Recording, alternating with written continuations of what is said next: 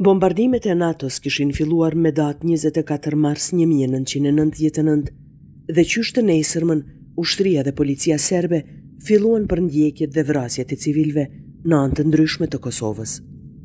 Kjo ndodhi edhe në fshatin Goden në komunën e Gjakovës.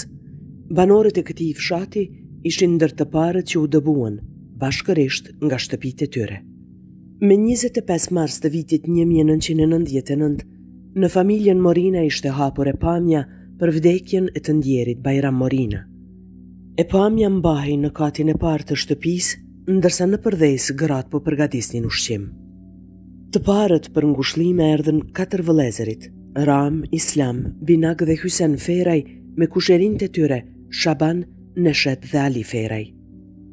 Aty erdhën edhe fëqinj të tjerë, Bashkim, Bedri, Faik, Hamz, Mehmet, Miftar, Sali dhe Zymer Osmanaj.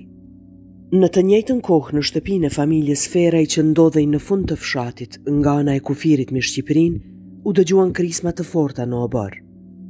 Pa arritur të hapnin derën, në shtëpi hyn 10 ushtar të veshur në uniformë dhe me helmeta në kokë.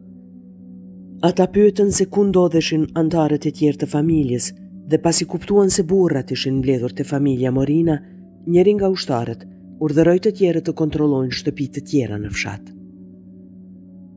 Nën kërcënim të armëve, pa i lejuar të marrin me vete as veshmbathje, ushtarët detyruan antarët e familjes Feraj të dalin në obor dhe të qëndrojnë ulur. 3 ushtarë hynë në shtëpinë e familjes Osmanaj, derisa ata po hanin mëngjes dhe urdhëruan që të gjithë të dalin jashtë. Kur dalin në rrugë, panë shumë ushtarë të cilët po kontrollonin çdo shtëpi të fshatit. Në ndërkohë, ushtarët hynë edhe në shtëpinë e familjes Morina.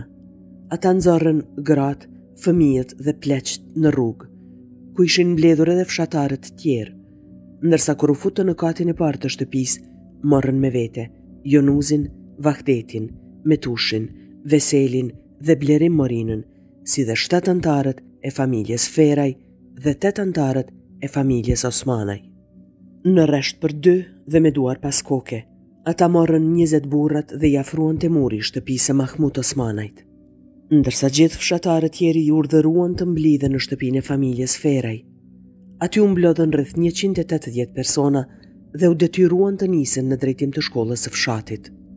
Kur të gjithë u mblodhen në oborrin e shkollës, panë se shkollës i është vënë zjarri dhe nga aty shihej se edhe të gjitha shtëpitë e fshatit po digjeshin. Gjatë asaj kohe, në afërsi u dëgjuan të shtëna armësh.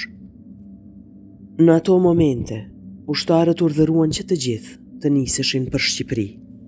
Ata përcollën në këmbë kolonën e 180 fshatarëve deri në kufi dhe shikuan ata të largoheshin një nga një, pa ditur asgjë për fatin e 20 burrave që mbetën në fshat.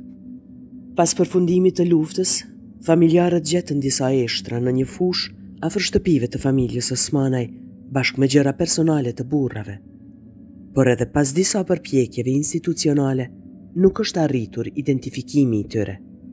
Edhe pse për fatin e tyre nuk u kuptua kurrë, në vitin 2015, në fshatin Goden, u ngrit një memorial për kujtimin e tyre.